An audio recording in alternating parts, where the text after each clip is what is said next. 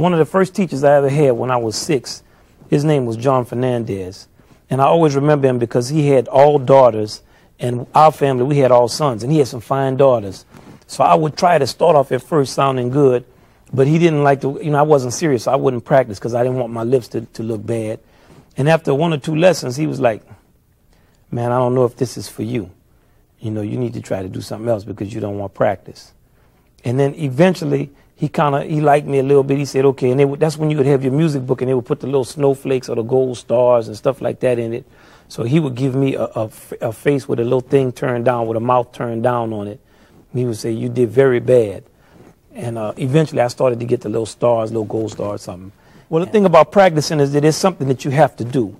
I would say from the time I was 6 to 12, I would go to these different teachers, and when I would come home, I would tell my daddy, well, they didn't really teach me anything because they told me I have to practice to be good, and I know I have to practice already, so what do I need a teacher for?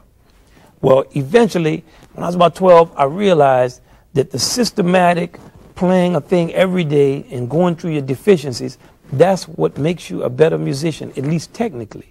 And once I started to get over the fear of practicing, it became much easier to get better.